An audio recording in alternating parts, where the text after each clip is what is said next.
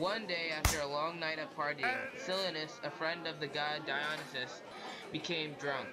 After stumbling around for a while, he ended up wandering on King Midas' doorstep. So what do we have here? Hey, aren't you Dionysus' friend? Yes! Next day.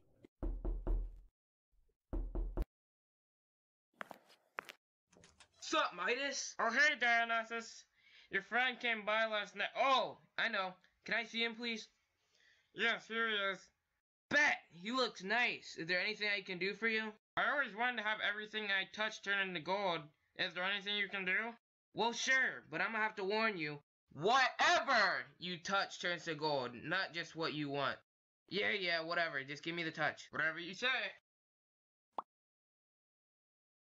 Yes! I'm gonna become the richest man in the world!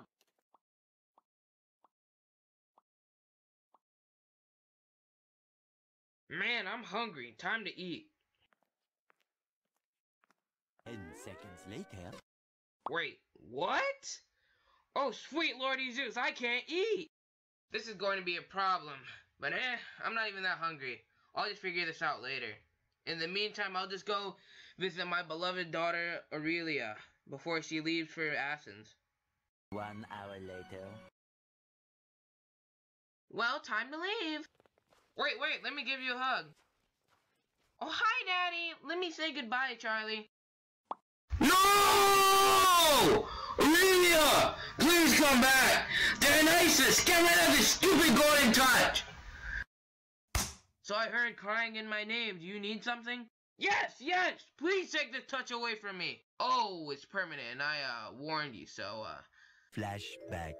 Well, sure, but I'm gonna have to warn you. Whatever you touch turns to gold, not just what you want. Yeah, whatever. Just give me the touch. Whatever you say. End of flashback. Is there anything I can do? Well, you can go bathe in the river Pactolus, and that might work. Yes, thank you very much. 1 winner later. While Midas was in the water, the sand in the riverbank turns into gold, which explains why the Pactolus River in Turkey was famous in ancient times as a source of gold. Oh, I think it worked! Midas returns to the castle to find Meredith fine and on her trip back to Athens. Hello there, this is our presentation on Midas and the Golden Touch by A.J. Merrill and Dax Skipwith. Before we start, here's some background on the king himself. Midas was the son of the legendary leader of Phrygia in Asia Minor.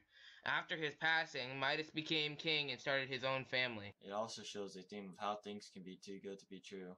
This is because the golden touch sounds great. I mean, if someone offered you a golden touch, wouldn't you take it? So overall, Midas and the golden touch shows two themes of greed, which is that if something sounds too good to be true, then it is likely that it is not true. Also, in the other versions of the myth, Midas starts to hate wealth and he goes on to live in the countryside and becomes a worshipper of Pan, the god of the fields. Okay, goodbye for real now.